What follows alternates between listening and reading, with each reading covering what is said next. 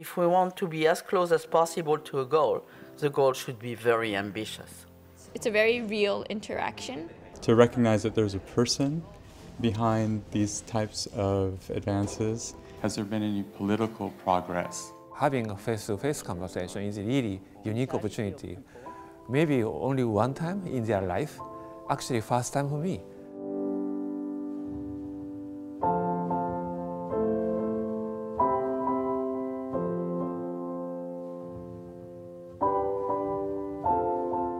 An inspiring day.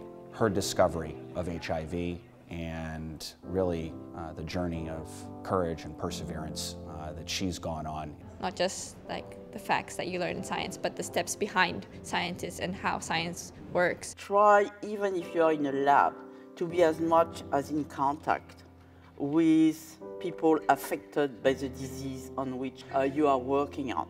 As a result of having won the Nobel Prize, that she felt like she had a responsibility to be a voice for the people who have HIV and AIDS.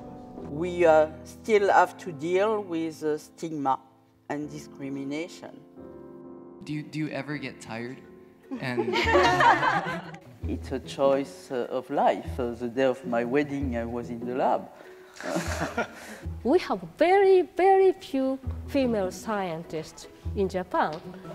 Dr. Sinoussi is really good role model for young scientists. For us, the student, how do we choose a good mentor? As you share. Be careful if the person says, oh, unfortunately, the students are not there today, you cannot meet.